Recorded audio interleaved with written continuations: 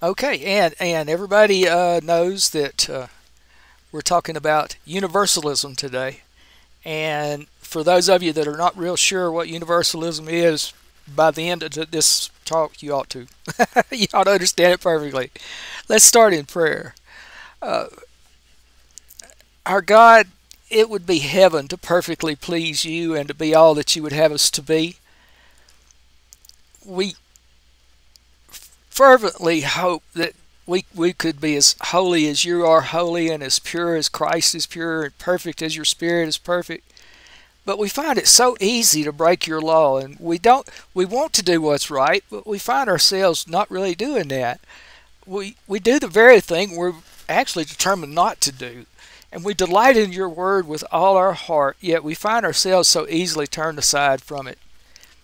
How can we live this way when you're infinite in grace and goodness towards us?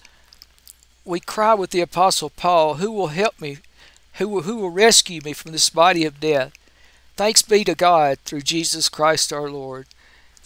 You're rich in mercy, washing away the sins of those who belong to you and declaring them righteous. Because of our precious Savior Jesus Christ, we can stand before you like a child beloved by their Father. Amazing grace, how sweet the sound that saved a wretch like us. Our true hope is set on the grace that will be brought to us when Jesus Christ is revealed. Oh, for the day that it would be soon. God of grace, grant us the heart and the mind to turn away from sin. We want to be holy in all of our thoughts and actions for your name's sake. Amen. Now, a long time ago, I read an article about universalism, and I remember it because it was just so unbelievable. Uh, it's a theological view. It's called universalism or universal reconciliation, and it's become attractive to many Christians as a result of modern views about the way that people look at justice and love, and because some of the people that they love, like their children or their grandchildren, don't believe in Christ. But how does the philosophical and theological basis of universalism stand up against a comparison of Scripture? And my conclusion was that universalism was dangerous. And why is that? Because if Christians teach that eventually everyone will have eternal life, then the need for conversion isn't necessary, and evangelization it's replaced by a greater focus on justice and social liberation from poverty and oppression in our present life on earth. And it leads to a social gospel becoming more important than the Christian gospel of salvation by grace through faith in the death and resurrection of Jesus Christ. The result is there's no need for repentance, no need to seek forgiveness from God, and less of a desire to attend church. Not only are there huge numbers of Christians who go along with this view, but the idea that everybody goes to heaven when they die is now very popular with non-Christians as well, making it harder to evangelize. There's three types of a basic argument that's used to support universalism. And the first one is philosophical, where it's argued that as God is love, he must love all his created beings, not just some. So they reason there that he must want all of them to have eternal life, and as he's all powerful, he will make that happen. Some argue that this would overwrite their free will, but see, other people respond that after resurrection, once people have had time to fully understand what God offers, all of them will freely accept this, as they would be irrational not to. See, I don't intend to go down this rabbit hole because there is no biblical basis for this view. Yes, I am, ma'am. Yes. There's no biblical basis for this at all. Yes, ma'am, I'm recording. So, and there's also theological arguments where there's a whole bunch of them. They're real varied, but they all boil down to an argument about divine love and are similar to this argument that I discussed just now. The problem with this is that it's assumed that all people in the next life will eventually freely respond to God's love. However, free will includes the freedom to ultimately reject God and His love. And this could be for a lot of different reasons, including contention that He doesn't exist in this life, or that His nature is not all loving because of suffering. A lot of people don't believe that God is a God of love because there's people in this life who don't believe that God exists, and others who never hear or maybe don't understand the gospel message. And this leads some believers to argue that those people will have a second chance to believe after they die, and so eventually they will accept His love. And we'll look at this today too. And third, there's biblical arguments that are based on certain passages in the Bible that universalists believe support their view. And these are the arguments that we'll look at in more detail. So the theological argument for universalism is the idea that all will be given eternal life. And it really started like in the 2nd century, and it had wide traction in the 4th century. And then it kind of it hit the boondocks. It didn't get in mainstream Christianity until probably again in the 17th, in the rational age. So George MacDonald, who lived in the 19th century, was one of those who was never able to agree with the version of Calvinism that had pervaded Scotland at the time that he lived. And he couldn't believe, like strict Calvinists did, that a God of love selected only certain people to receive His love and forgiveness, His righteousness, and ultimately eternal life. Whereas on the other hand, He didn't. Those He didn't select would ultimately burn in hell for eternity. It was their particular misunderstanding of the doctrine of predestination among the Calvinists, and actually it was God's omniscience, but that's digressing, in Scripture that he objected to and which upset him. So it was taught that only some were predestined to believe in God, and it was these who were saved by grace through faith. And this is a typical Calvinistic view. That's part of the tulip, the unconditional election. So, and I'm kind of with MacDonald there. I don't believe that is a proper biblical understanding. But on the other hand, he believed that those not chosen would suffer God's wrath for eternity. He didn't believe that. He didn't believe that an all-loving God could possibly act in such a way. Instead, he saw that God's love and forgiveness was available to everybody, to all mankind. And so he believed that eventually all would be given eternal life. See? Universalism. And that view was thought to be supported by a number of scriptures that we're going to look at today.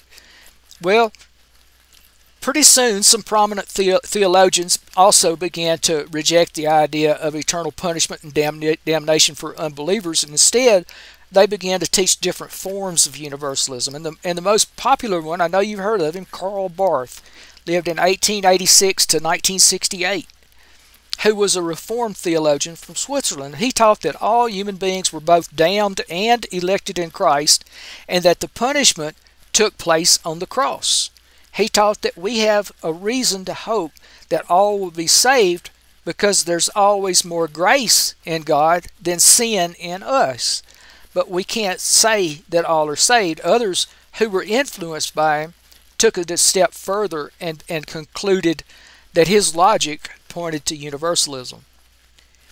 In the 20th century, there was a theologian and philosopher, John Hick, who wrote Evil and the God of Love in 1977, and he was a big proponent of universalism. not as an alternative to suffering in hell, but as the only credible response to the problem of evil and suffering in this present life. And he maintained that it's only possible to believe in a God of love if ultimately all are saved to eternal life. Now, maybe this was because he reasoned that in eternal life God could then make up for all the suffering that people experienced in this life. This is in fact true for all of believers, as in Romans 8:18, Paul he voiced a similar thought. I consider that in our present sufferings are not worth comparing with the glory that will be revealed in us. And more recently, there was a man named Paul Young who wrote to Shack. You may be familiar with this. He expressed those views a little differently. He described himself as a hopeful universalist. This is because he believed that since God loves everybody and intends to give everyone eternal life, then it's logical that he will save everybody. He believed that this is possible because God sent his Son, Jesus, to die on the cross for every single sinner without exception, and therefore God would reconcile every sinner to himself. The theological question, though, remains in that, although Scripture does teach that Christ died for all, does this imply that everybody receives eternal life? And we're going to look at this important question in a little bit too. I want to throw in something right here, right now. Not everybody believes, and that's supported in the Bible, but we'll go over that. Now, this is one of the biggest proponents of universalism, Rob Bell. In 2011, Rob Bell wrote Love Wins, and they said that he was putting forth a new vision of God's love for all when he questioned the Orthodox Christian view that not everybody's saved and not everyone will receive eternal life. Now, Rob Bell's distinguishing brand of universalism included the belief that after death, people are given as many chances as they need to accept God's love and forgiveness, so that eventually all will have eternal life because all will finally accept that, however long it takes. But there's no scriptures that support this particular view, and we're not going to be looking at this any further. It's ludicrous. So we still have this problem of judgment and eternity in hell that we got to look at. Now, one of the difficulties is that certain branches of Christianity teach that an all-loving God is to judge mankind and will cast those who don't believe in him into a hell of torment for eternity. Now, to solve this problem, some adopt universalism. If everybody received eternal life, then the logical deduction was that no one would suffer in hell for eternity. Now, there's a few scriptures that, if you look at them a certain way, would seem to suggest that, but we're going to go over those. So that idea gained popularity, and we need to look at the problem as some people see it, of unbelievers being judged by God and being tormented in hell for eternity. Was this a correct understanding of Scripture? Now, when we look at this question, it's helpful first to understand that there's a big difference in Scripture between God's judgment of believers and his judgment of unbelievers. Believers they're assessed at the judgment seat. You may know it as the Bema seat. We're not condemned because it's Romans 8, 1 through 2. As Christians, we're not condemned. Let me clarify that. Romans 8, 1 and 2 tells us there is now no condemnation for those who are in Christ Jesus, because through Christ Jesus, the law of the Spirit of life set us free from the law of sin and death. And John 3:18 says, whoever believes in him is not condemned. However, Scripture also does tell us that all believers will appear before the judgment seat of Christ on the day of resurrection when Christ returns. There's two passages in Scripture that refer to this judgment seat of Christ, which explain that it's for the purpose of giving an account of our lives and our service for them. And if you're a member of Faith Chapel, we have discussed this extensively over the past few weeks. Rewards for our works in life. So, John 3:18 says, "Whoever believes in him is not condemned." So, we have to give an account for our lives and our services for him. Romans 14:10 through 12 says, "You then, why do you judge your brother? Or why do you look down on your brother? For we will all stand before God's judgment seat. It's written, as surely as I live, says the Lord, every knee will bow before me, and every tongue will confess to God. So then each of us will give an account of ourselves to God." That's what Romans 14:10 through 12 tell us. If you look in your note card, there's a little arrow pointing at those particular scriptures in the margin. So, But we all must appear before the judgment seat of Christ, so that each one of us may receive what is due to them for things done while in the body, whether good or bad. That's 2 Corinthians 5:10.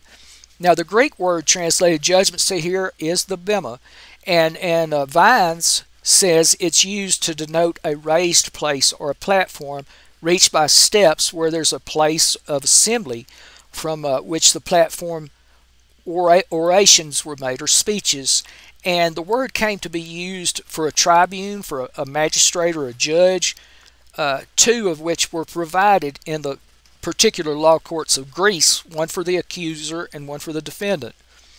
And so it was also used in a tribunal. In the New International Version, bema is translated court in Acts 18:12, 16, and 17, and Paul Paul was brought before Gallio, the proconsul of Achaia, and in Acts 25, 6, 10, and 17, Paul's trial before Festus at Caesarea. And it's also translated judge's seat in Matthew 27:19, when Pilate was sitting on the judge's seat, and John 19:13, when Jesus was brought before Pilate, who sat on the judge's seat. So here in these two passages, the judgment seat of Christ is likened to a Greek court, where there would have been two tribunes, one as an accuser and one as a defender. However, in this divine tribunal for believers, Christ is both the righteous judge and the Lamb of God, which would be the sacrifice for sin. So all of those who have accepted him as their Savior, there's no case to be heard. The righteous judge sees that that price has been paid by the blood of the Lamb, and so the penalty for the sins has been canceled. The sinner is given righteousness through Christ and can go on to eternal life. These two different roles of Christ are clearly seen in the following two scriptures. 2 Timothy 4:7 and 8, Paul he refers to Christ as the righteous judge. He says, "I have fought the good fight. I have finished the race. I have kept the faith. Now there is in store for me the crown of righteousness, which the Lord, the righteous judge, will award to me on that day, and not only to me, but also to all who have longed for his appearance." That's y'all. That's me. John 1:29 refers to Christ as the Lamb of God. And the next day John saw Jesus coming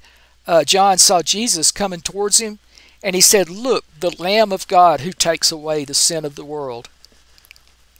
So as a summary here, on the day of assessment, each believer will stand before Christ, and for each one he will declare there's no case. Their sin is covered by the blood of the Lamb. All that remains to be seen is which of our deeds done while we're still on earth would maybe earn us a reward, or which requires burning up. Jesus mentions this when he talks to the disciples about his impending death in Matthew 16:27. "For the Son of Man is going to come in his Father's glory with his angels, and then he will reward each person according to what he has done." 1 Corinthians 10 through 15 explains it in a little bit more detail how this assessment happens. "By the grace God has given me, I laid a foundation as an expert builder, and someone else is building on it. But each one should be careful how he builds, for no one can lay any foundation other than the one already laid, which is Jesus Christ.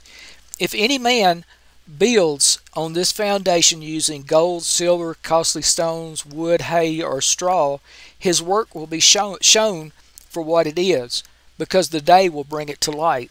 It will be revealed with fire, and the fire will test the quality of each man's work.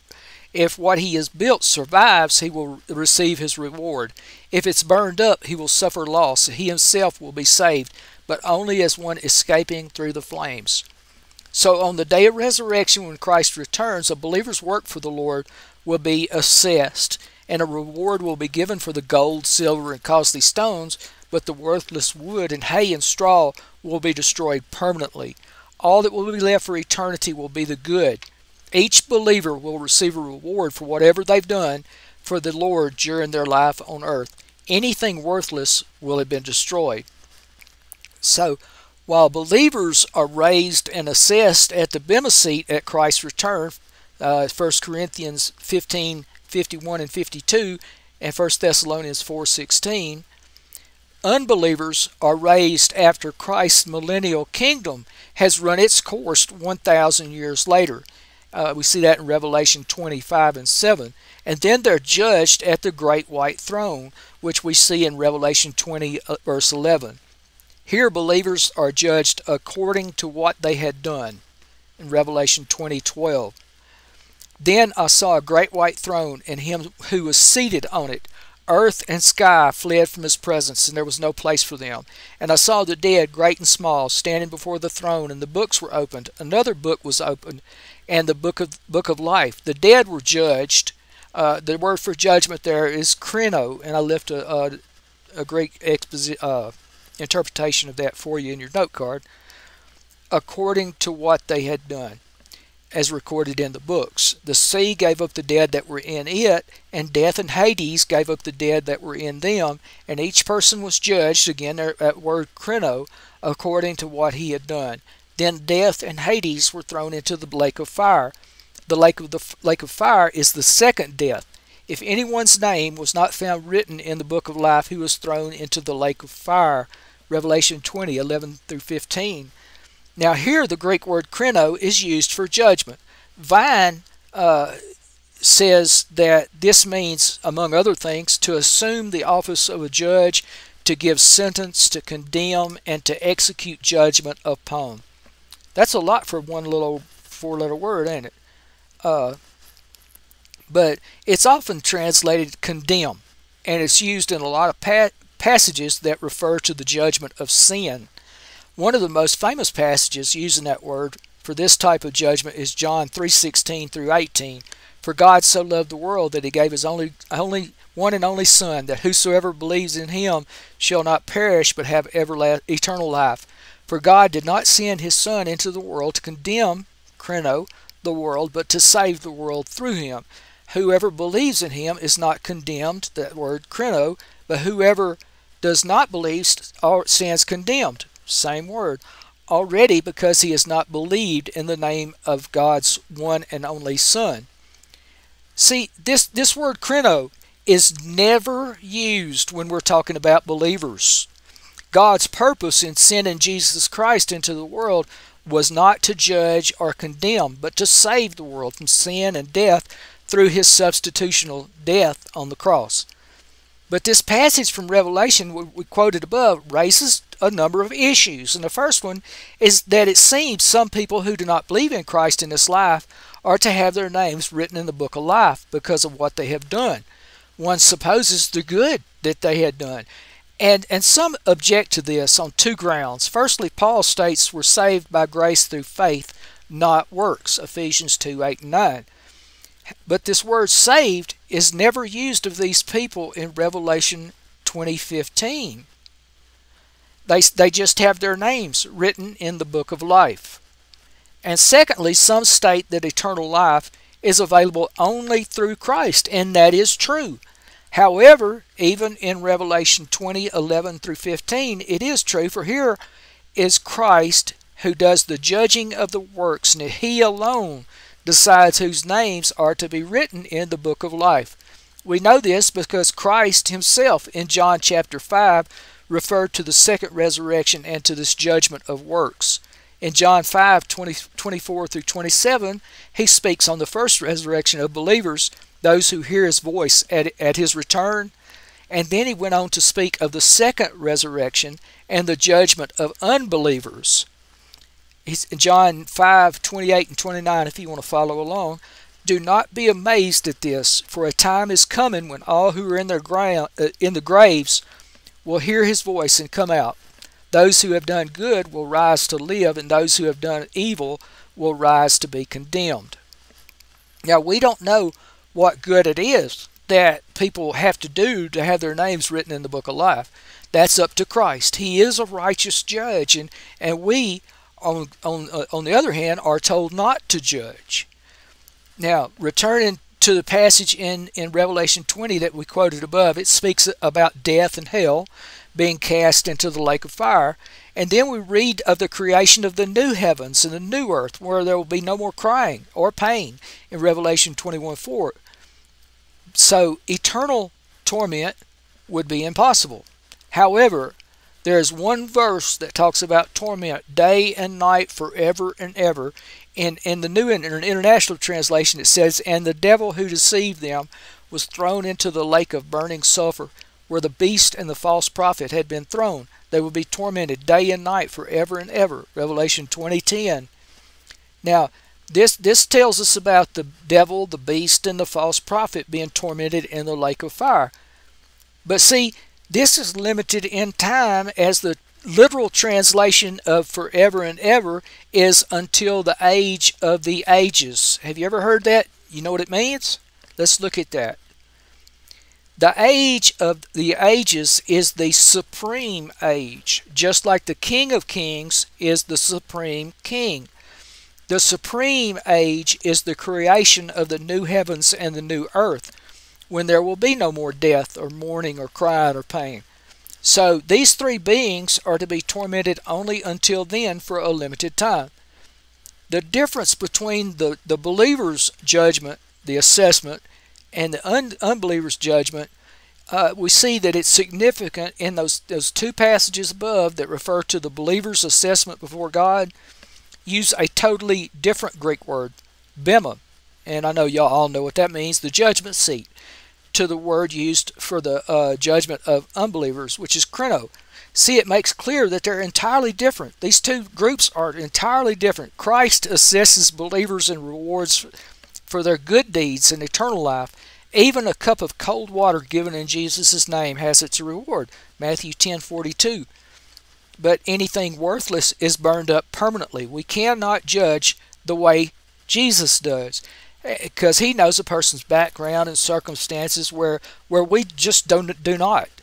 In his eyes, the widow's 2 small coins were worth more than the large amounts of the rich people, because they were all she had in Mark 12:41 through 34. She gave everything, but the rich didn't. On the other hand, according to John 3:18, unbelievers are condemned, judged. Revelation 20:11 through 15 tells us that Christ judges them according to what they have done, and any of them whose name is not written in the book of life will perish. See John 3:16 for that. In the lake of fire, which is the second death, there is no everlasting torment mentioned. Instead, the lake of fire achieves total destruction. We see that in Revelation 20:14. Then death and Hades were thrown into the lake of fire. After this, there is no more death, and it's made clear in Revelation 21:4. There will be no more death, for the old order of things has passed away. Now, does this mean all unbelievers are thrown into the lake of fire? Not all. We're told that only those whose names are not written in the book of life are destroyed. And we're given examples of that in Revelation 13:8. Those who worship the beast, and in Revelation 17:8, which would be just other inhabitants of the earth. There's no specific details there. But the Lord Jesus makes an important comment to the Jews who were persecuting him in John chapter 5. For just as the Father raises the dead and gives them life, even so the Son gives life to whom he is pleased to give it. For the Father has life in himself, for as the Father has life in himself, so he has granted the Son to have life in himself. And he has given him authority to judge, because he is the Son of Man. Do not be amazed at this, for a time is coming when all who are in their graves will hear his voice and come out. Those who have done good will rise to live, and those who have done evil will rise to be condemned. This is John 5:21, 26, and 29 through 29. Now, we note here again that it's Jesus who will judge all unbelievers who are raised at the great white throne. He'll judge them according to the good or the evil that they've done in this life. Those who he judges to have done good will live and will be given eternal life. They are those to whom the Son is pleased to give life, and whose names will be written in the book of life. Those who have done evil will be condemned to the second death. We're not told the details of exactly what he considers to be good or evil, but we do know that he is a righteous judge. He'll judge that some are worthy of eternal life, but that others are not. If we trust in the Lord's love and righteousness, we can rest assured that those who receive eternal life will deserve it. But we can rest assured that those that he judges to be evil do not. And of course, these unbelievers who are raised at the great white throne were never saved in this life. They could be unbelievers for a lot of different reasons. Some people may have never heard the message, such as those who lived in the far distant past, or those who have lived in places in the world in more recent times where the message has never reached. They could be children who died before they had a chance to understand or believe, or those with mental disabilities who were never able to understand that message. Or they could be those who have only heard a distorted version of the gospel, or maybe their circumstances, made them reject the message. There's so many different people throughout the ages and throughout the world who have never had the privilege of hearing the message and understanding it and believing it. Yet God loved the world, and his all-encompassing love meant that he had provided a plan for everyone to receive eternal life if they wanted it or deserved it, or would have done so given the opportunity. Now, God in his compassion and his righteousness is very aware of everybody's situation, and Jesus will take all this into account when he makes his righteous judgment of unbelievers at the great white throne. Let's look at some references that people use to support universalism. There's a number of passages, and look at here's a verse from John's Gospel. I will draw all men to myself, John 12:32.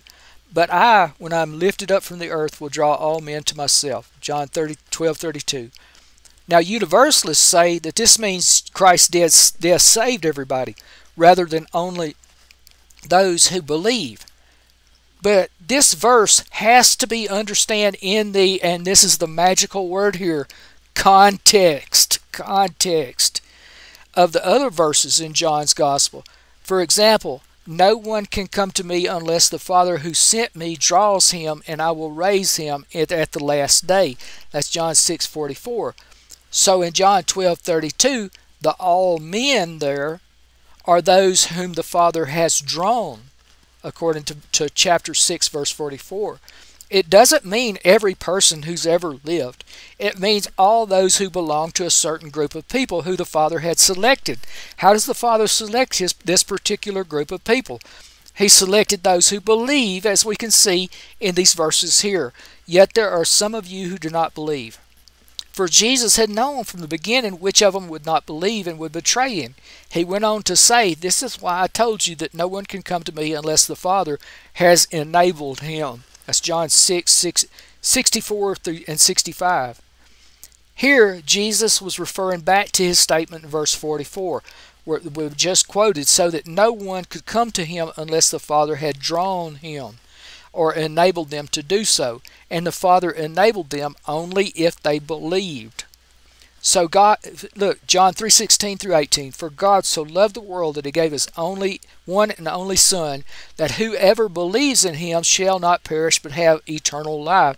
For God did not send his Son into the world to condemn the world, but to save the world through him.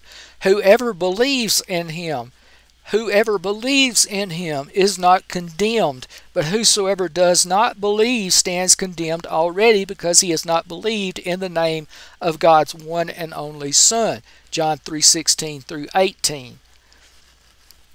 Now, God, He loved the whole world. But in these verses, it's only those who believe that are mentioned as having eternal life.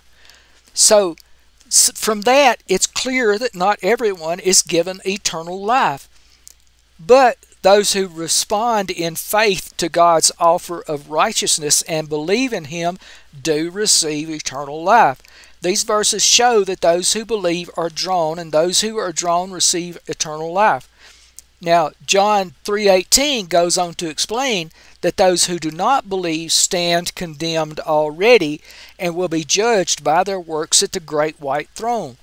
And likewise, in Romans 8:1, Paul says there's no condemnation for those who are in Jesus Christ, or Christ Jesus, which implies that there will be condemnation for those who are not in Christ Jesus. Instead of being raised at the first resurrection, they too will be judged at the great white throne. We have to understand that individual verses like John 12:32 need to be interpreted within the context of other scriptures, both in this gospel and other places. Otherwise, it's possible to misinterpret what's being said. Justification, Romans 5:12, 18 and 19 says, justification that brings life for all men. Now, let's look at Paul's letter to the Romans. Just as sin entered the world through one man, and death through sin, and in this way death came to all men because all sinned, so also the result of one act of righteousness was the justification that brings life for all men. For just as through the disobedience of that one man the many were made sinners, so also through the obedience of one man the many will be made righteous. Romans 5:12, 18, and 19. Now, some universalists, they'll tell you, well, that one act of righteousness brings that life for all men, means that every single person is justified, made righteous by Christ's death on the cross, and receives eternal life. Now, it may mean that that one act of righteousness makes life available to all men, but they would still need to take hold of it. As in John's Gospel, as here in Romans, we need to look at the wider context of what Paul wrote in that letter, and particularly by what he meant by all men. Now, earlier he wrote, Paul referred in Romans 4:22 to this underlying principle concerning righteousness, which starts back in Genesis chapter 15, verse 6, where we read, Abraham believed the Lord, and it was accredited to him as righteousness. Paul then goes on to say, God will credit righteousness for us who believe in Him who raised Jesus our Lord from the dead. He was delivered over to death for our sins and was raised to life for our justification. Therefore, since we have been justified by faith, we have peace with God through our Lord Jesus Christ, through whom we have gained access by faith into this grace in which we now stand. Romans 4:24 to chapter 5, verse 2. And earlier still, he had made it abundantly clear that this righteousness from God comes through faith in Christ Jesus to all who believe, in Romans 3:22. We can see that earlier in his letter to the Romans, that Paul had already explained that righteousness came to all those who believed in the Lord Jesus Christ and in Him who raised Him from the dead. This righteousness came from faith and gave access to eternal life. So in the next chapter 5, all men refer to all those who put their faith in the Lord Jesus Christ. The context of Paul's words in chapter 5 have been given beforehand. And there's a lot of places in the Bible where you see universal words like all, everyone, whatsoever, and the world are used with a limited meaning. For example, John 12:19, the Pharisees said, see, this is getting us nowhere. Look how the whole world has gone after him. And see that the whole world here is the crowd of Jews that had gathered around following the raising of Lazarus. Matthew 6:33, The Lord told the disciples, "Seek first his kingdom and his righteousness, and all these things will be given to you as well." Now, from the context, all these things refers to food, drink, and clothing. All things in the Greek is tapanta. Ta is the Greek definite article, and its function is to limit the scope of all or every. So all things is universal, whereas the all things is limited by the context. So Paul says in Philippians 4:13, "I can do everything through him who gives me faith, gives me strength."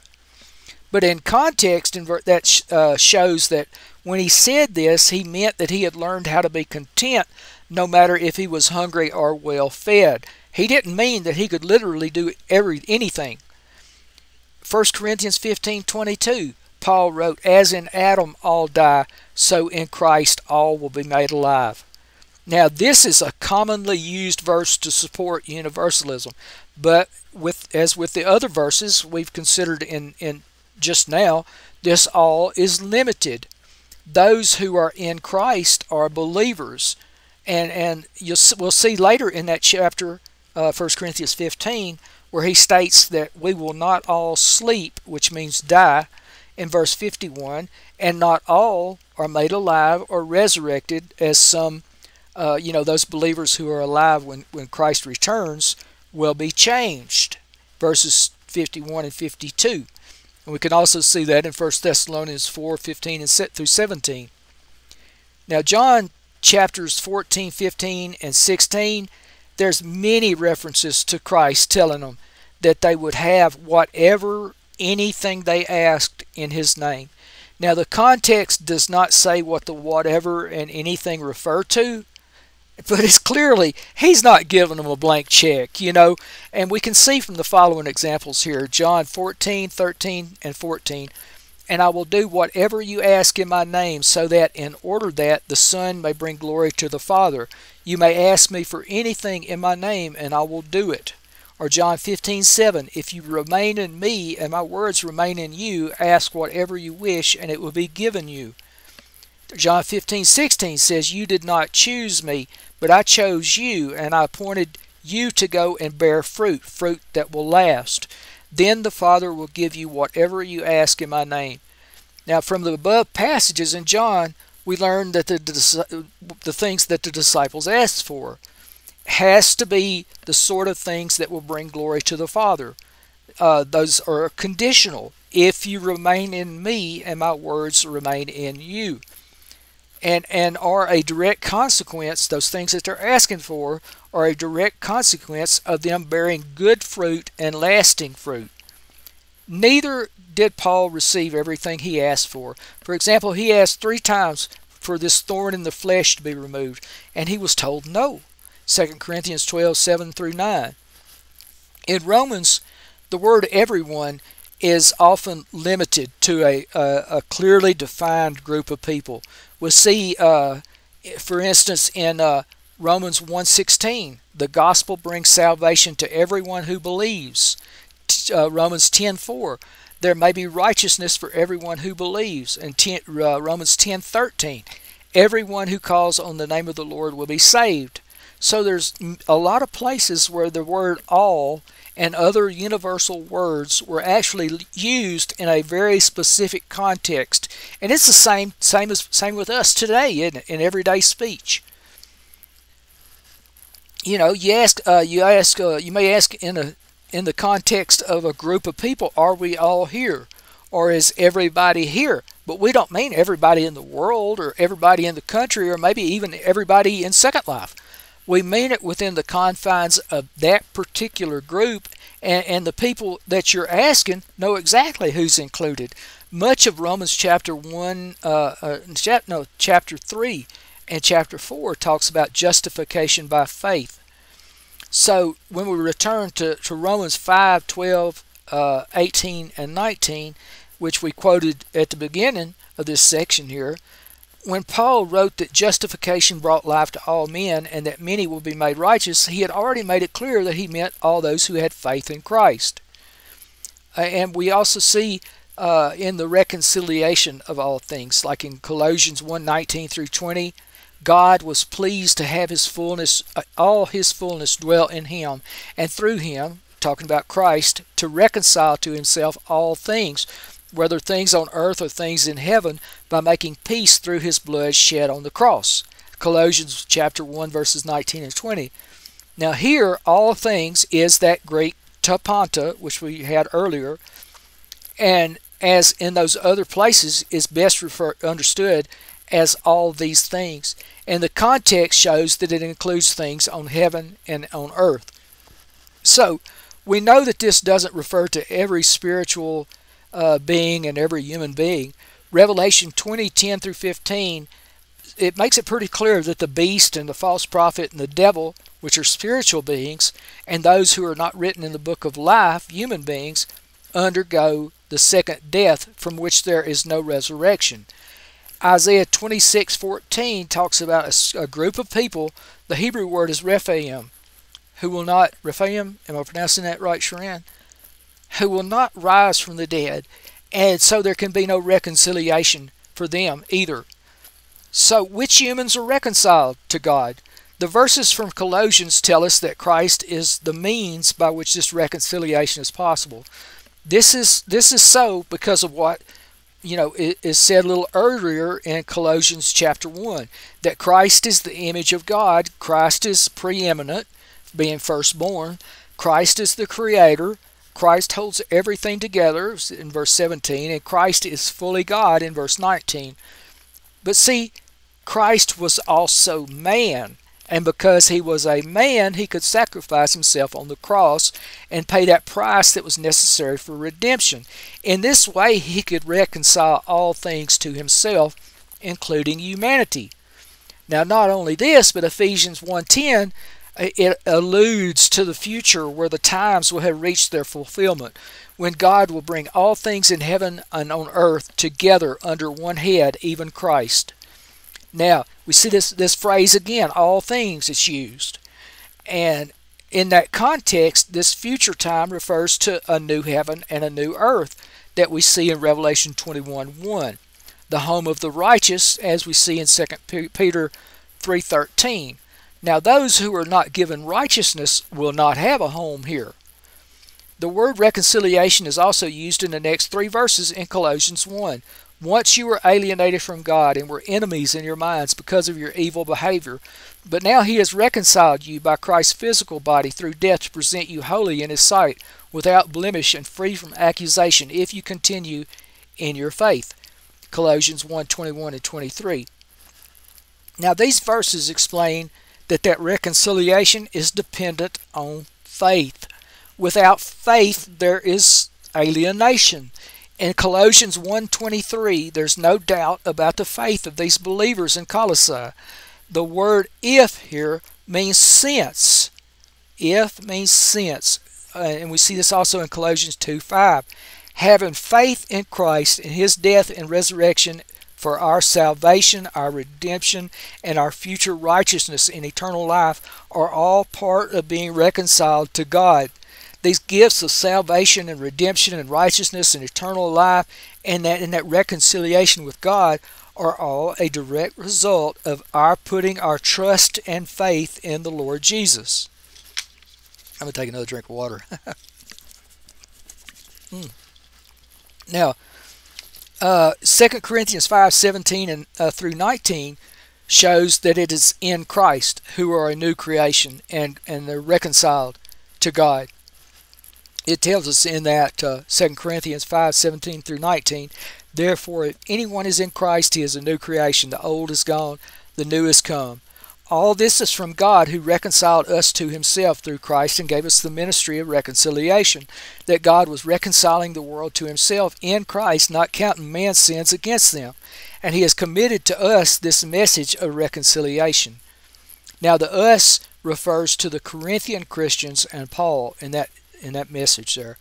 So here again, anybody in Christ is reconciled and saved from sin and death. So these not in Christ are not. Now there's many other verses that also show all those in Christ are believers. For example, in Romans 16, Paul he greets a number of believers who are described as being in Christ. It's Romans 16, verses 3, 7, and 9 and 10. And in verse 7, Paul says that his relatives, Andronicus and Junius, were in Christ before he was converted. When Paul was not a believer, he was not in Christ. Reconciliation is open to everybody through the death of Christ, which we will consider in more detail pretty soon. Only those who accept this message through faith are in Christ and receive this reconciliation. Having been reconciled, we're saved from death to life through Christ's resurrection from death to life, and one day we too will be resurrected like Christ and appear with Him in glory. That's Colossians 3:4. And Jesus tasted death for everybody. We see in Romans 2:9. Now, there's a number of scriptures that make it clear that Jesus died for the sins of the whole world, and so He is able to grant eternal life to whoever He wishes. But we see this Hebrews 2:9. But we see Jesus, who was made a little, which means for a little while, lower than the angels, now crowned with glory and honor because He suffered death, so that by the grace of God He might taste death for everyone. Hebrews 2:9. For Christ's love compels us, because we're convinced that one died for all, and therefore all died. And He died for all, that those who live should no longer live for themselves, but for Him who died for them and was raised again. That's 2 Corinthians 5:14 and 15. 1 John 2:2 says He, talking about Jesus Christ, is the atoning sacrifice for our sins, and not only for ours, but for the sins of the whole world. Isaiah 53 verse 6 tells us, we all like sheep have gone astray. Each of us has turned to his own way, and the Lord has laid on Him the iniquity of us all. Now these verses and a lot of others make it clear that Jesus died for the sins of the whole world, although Isaiah probably had just the nation of Israel in mind when he wrote that. This makes salvation open to everyone. But the key is that they have to believe in Christ as their Savior, that He died and rose again for their justification. This is the part that you'll never hear a Universalist say. They state that everyone in the world will be given eternal life whether they have faith or not. There's so many verses that refer to the requirement to have faith that it's difficult to understand how they can dismiss it so easily. And as we've seen, just simply reading John 3:16 through 18 makes this very clear. And added to this, Universalists like to quote 1 Corinthians 15:22 as further evidence that everyone will be given eternal life. For as in Adam all die, so in Christ all will be made alive. Now based on this verse, they say that all in Adam will die, so all in Christ will be made alive, and therefore all will have eternal life. But see, this verse has already been considered along with the phrase in Christ as an expression that refers only to believers. If we understand this verse in the context of the Corinthians to whom Paul was writing to, they would have understood it that it referred to those believers, and they were all believers. God wants, let's see, 1 Timothy 2, chapter 2, verses 3 through 6.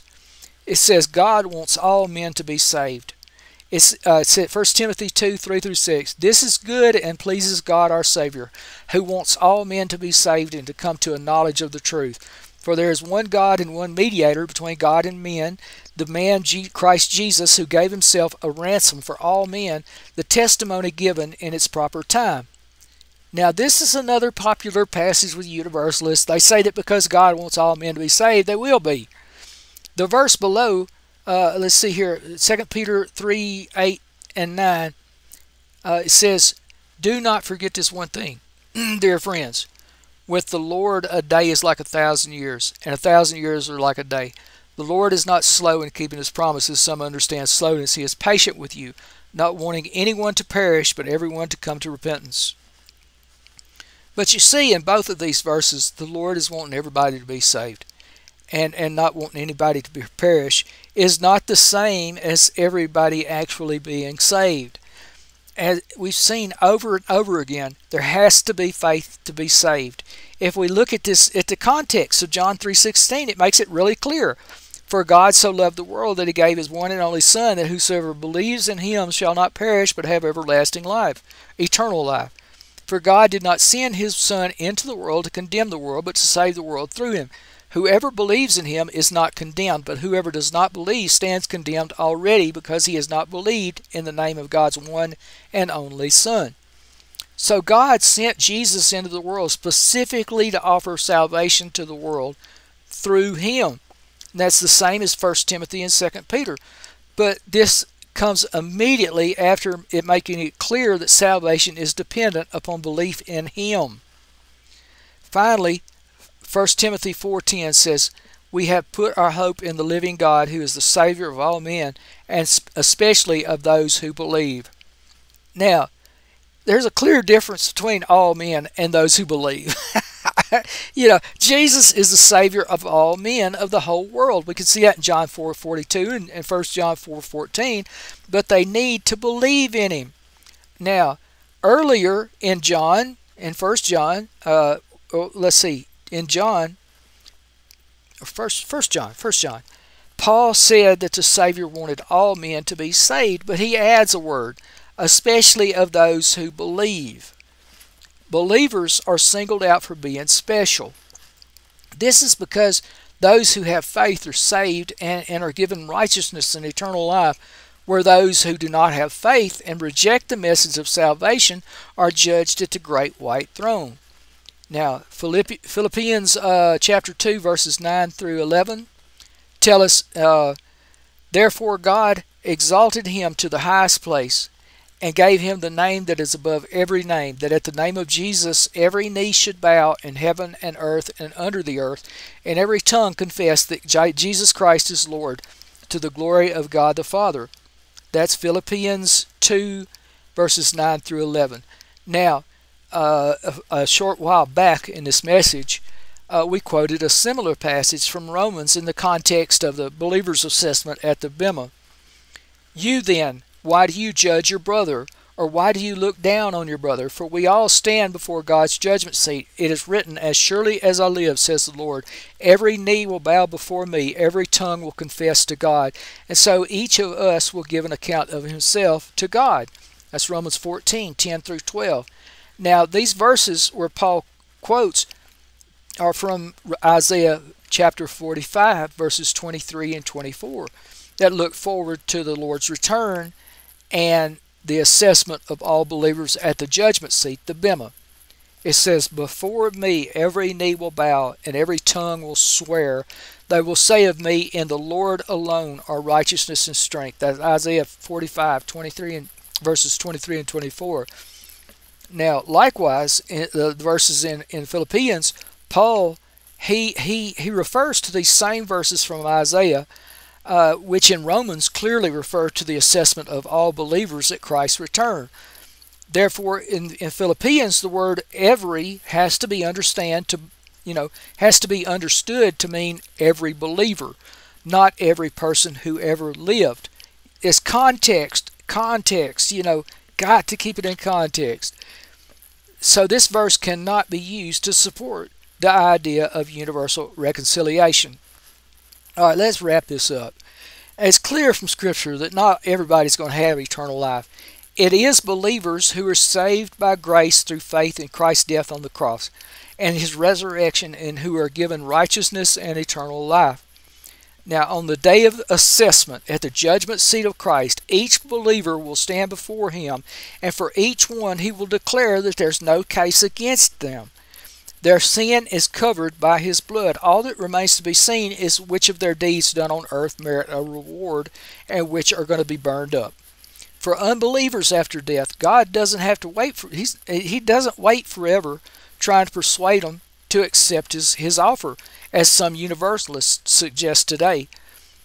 Nor does he turn a blind eye to their actions while they're here on earth. Instead, there's a final judgment for all unbelievers at the great white throne. They're judged by Christ according to what they have done, and those whose names are not written in the book of life will be cast into the lake of fire, which is the second death. But it seems like Christ in his mercy will judge that some of these should receive eternal life, and the names of these are written in the book of life. Christ is the righteous judge, and we honestly, we're not in a position to question that. We're told not to judge. And then, in the new heaven and the new earth, there will be no more death, no mourning or crying or pain, for the old order of things have passed away. Revelation 21:4. Listen, just before we finish, there may be somebody here who doesn't know Jesus. And this would be a great day for you to get saved, a great day to have you to have a relationship with Jesus. And you know, I'd love for you to come after service and talk to me, or talk with somebody else in here about what it means to follow Christ and to walk with Him and to have a life connected to God with purpose in your life. And you know, I know everybody in Faith Chapel would love to, help you with that. Let's He'll forgive all your iniquities and He'll draw you to victory. Let's pray.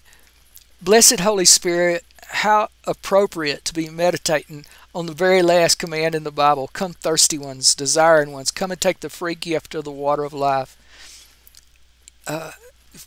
From the day that you first convinced us of our need for Jesus and gave us faith to trust Him, we've had an unquenchable thirst for the water of life. The bitter waters of sin only make us sick. Fortunately, the deceiving waters of our broken cisterns satisfy ever so briefly. And these illusionary waters of countless mirages are just that, illusions. We've paid for all of these waters dearly, but the water Jesus gives is free.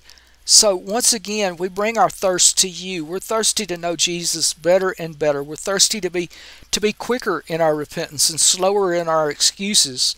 We're thirsty to grow more of your fruit and less of our thorns. We're thirsty to be freer to love other people as Jesus loves us.